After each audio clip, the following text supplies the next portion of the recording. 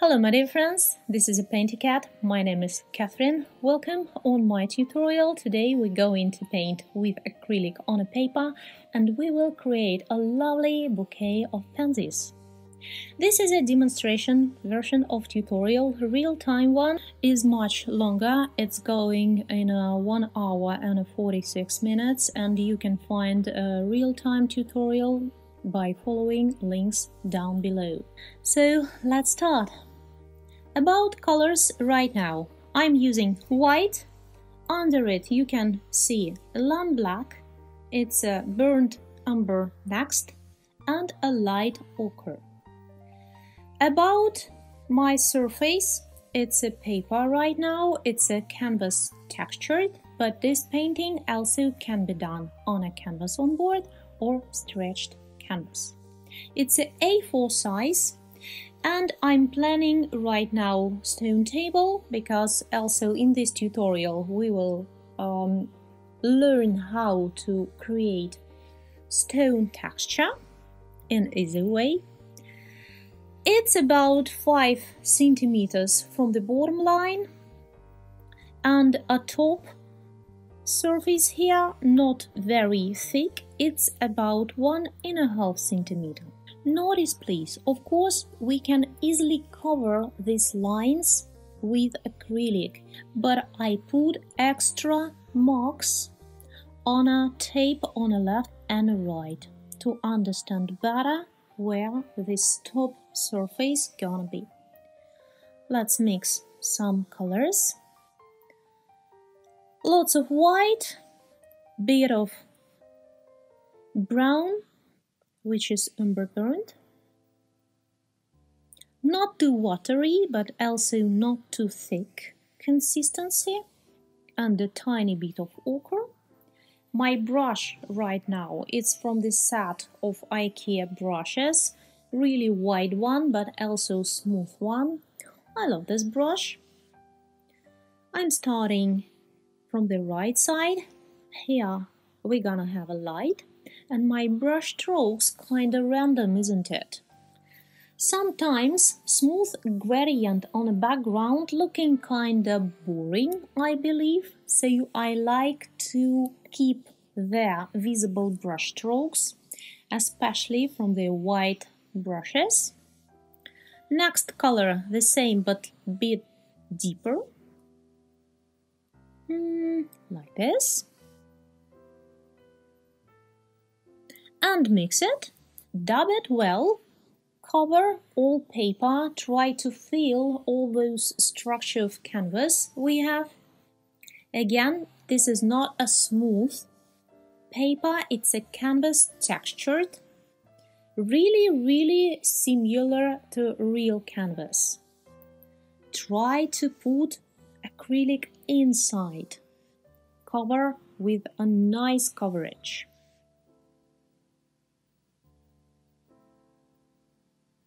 Random brush strokes, blend it well, and on the left side I will go with a deepest tone on a background area. Let me mix more umber and black. Nice color, love it. My moves really intense, and even if background not completely smooth, it's still looking interesting and I believe well done. I love these lines there. About stone table, as a first layer use just a deep enough brown, like this. Don't think right now about top and side surfaces. Just put dark brown color everywhere. And next tool we have right now, it's a palette knife.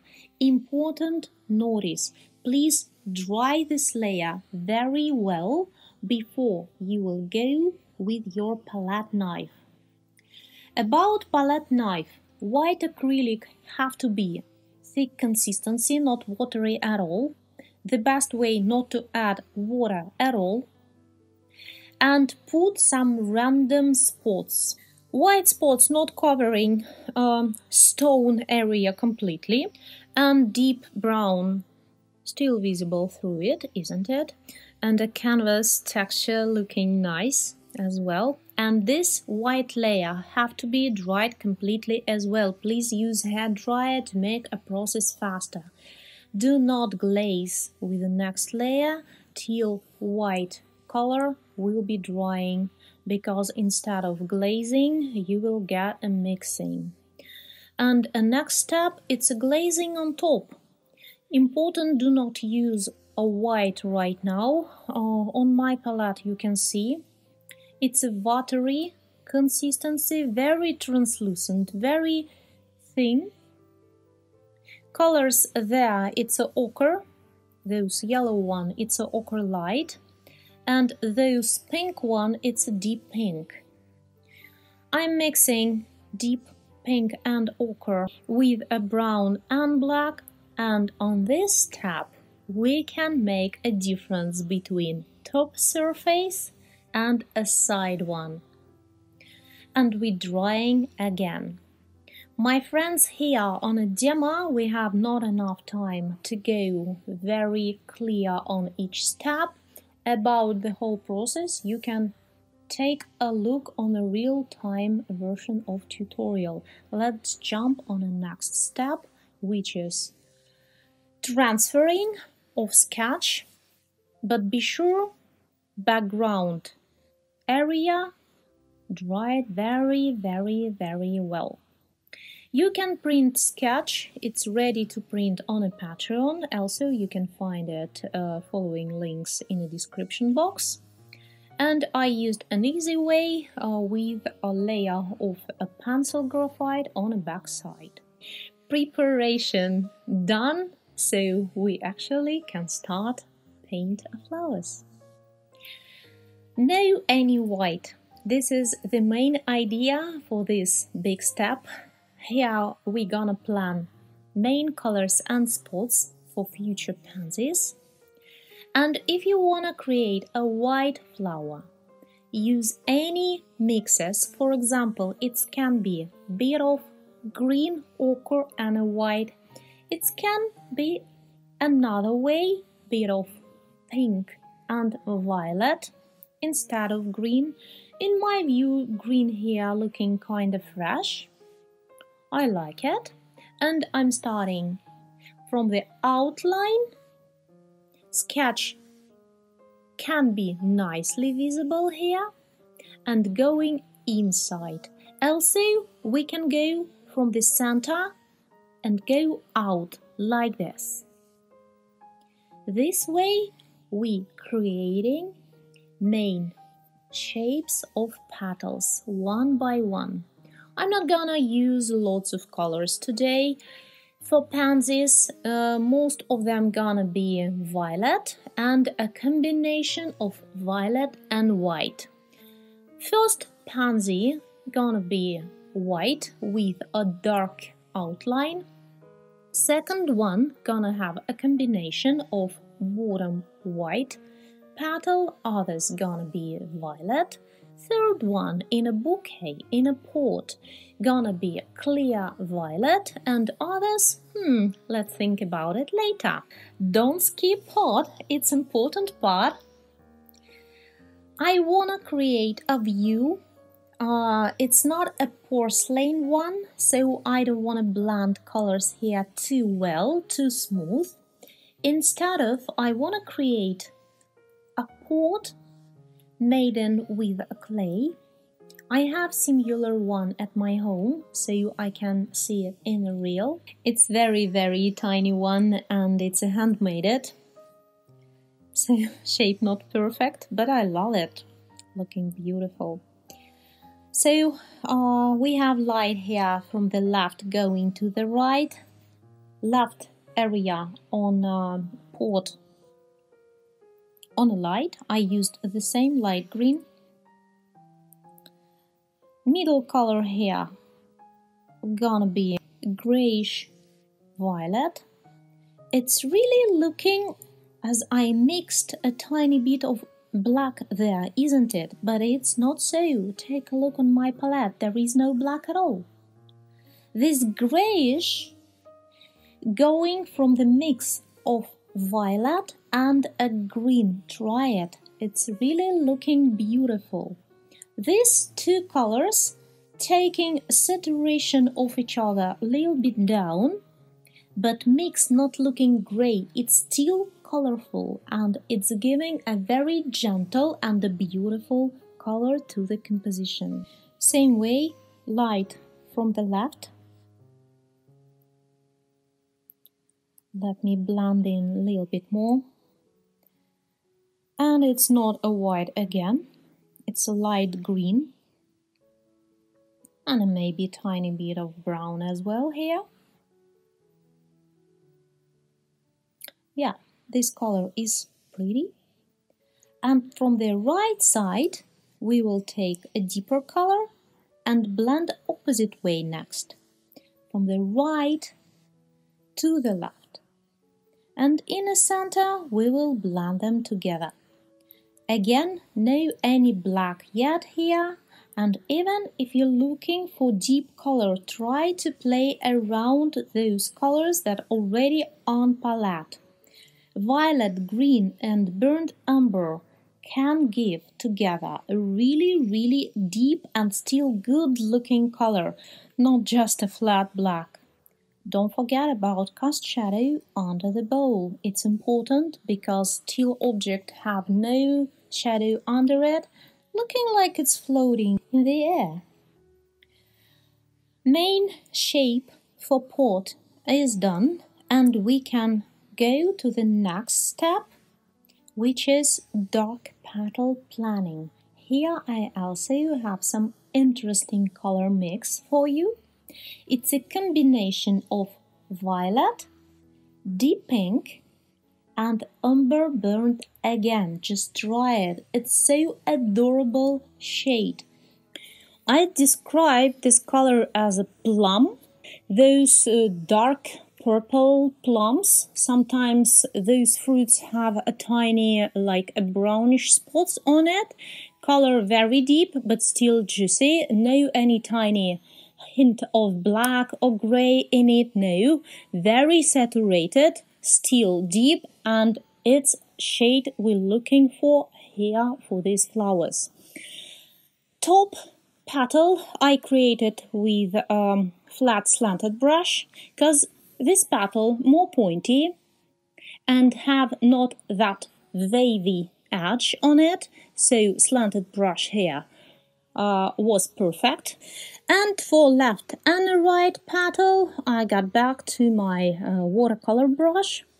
I love it, have a nice and pointy tip, giving very good control on a shape. And I'm creating petal by petal again. Here a small petal.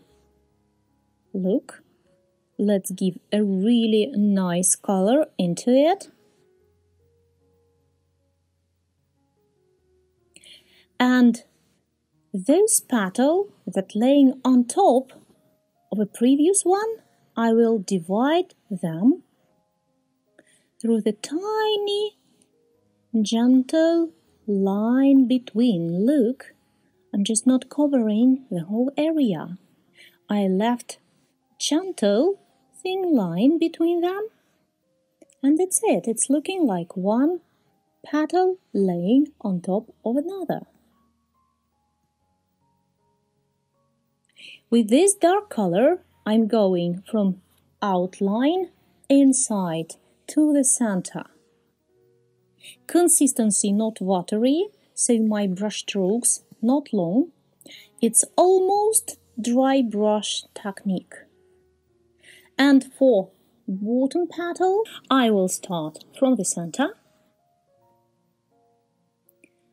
Let me add a bit more carmine and deep pink into the mix, and I'm going from the center, trying to cover like a half of the petal.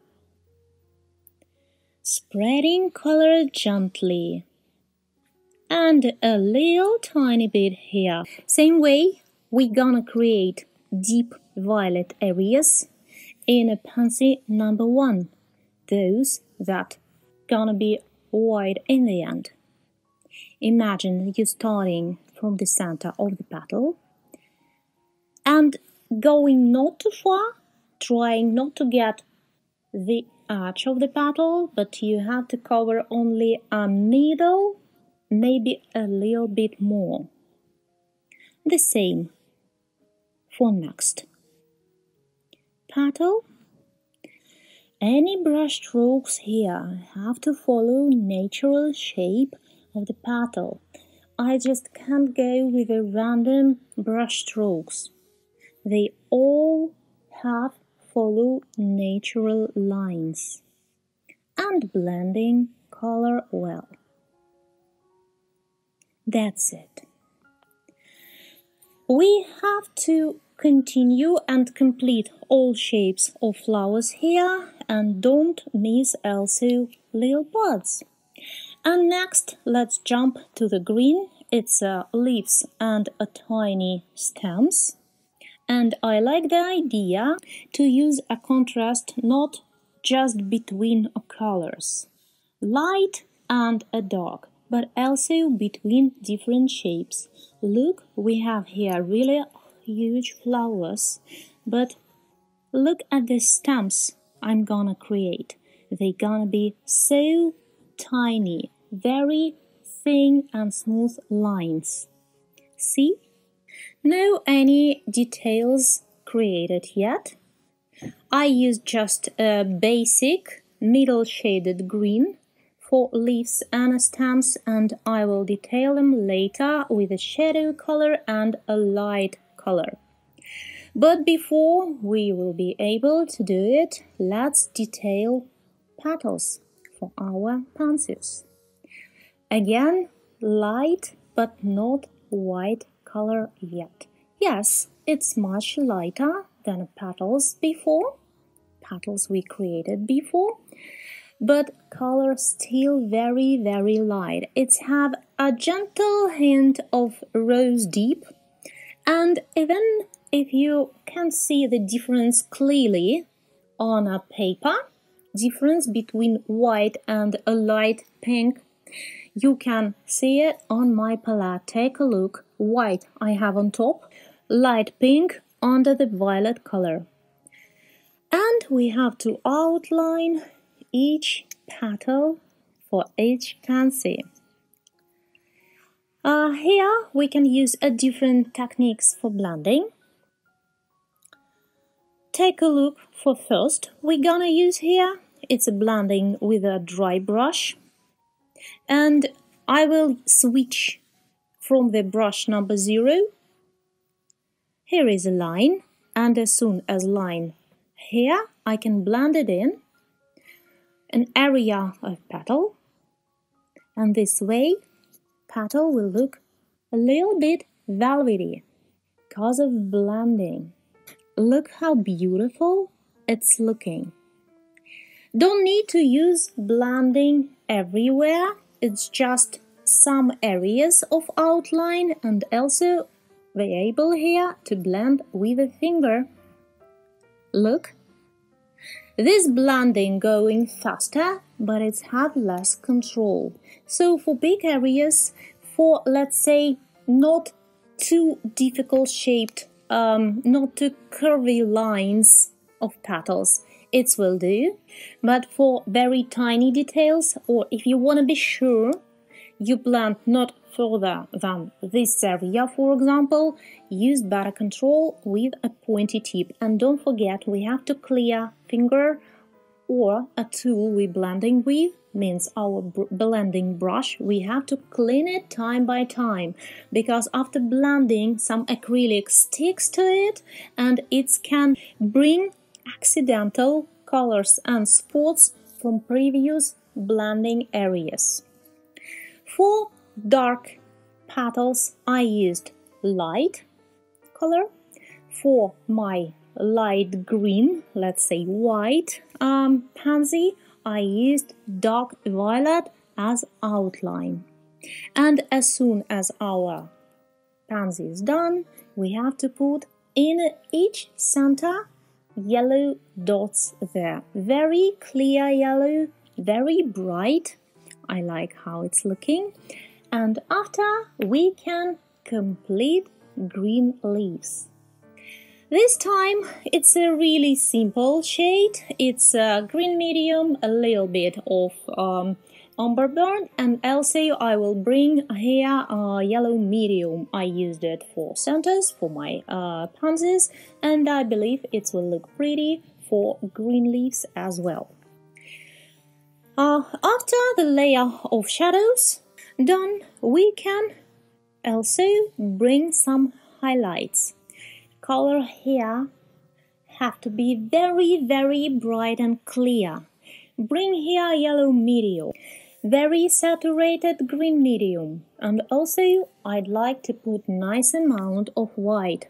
This highlight color have to be very catchy, very crispy, I'd say, sharp, so don't blend it, and put it not everywhere, on some pointy areas, here and there, tiny touch,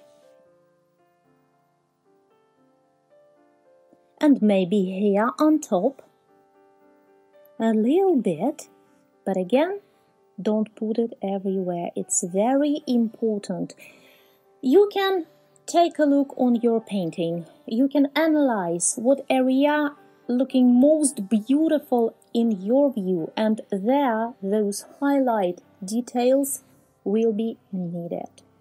As last detail, I put my sign here and painting done. My friends, all we have to do right now is dry our painting and remove tape. I will remove tape with a hot air from my hairdryer. This way we're not risking to throw any tiny piece of paper.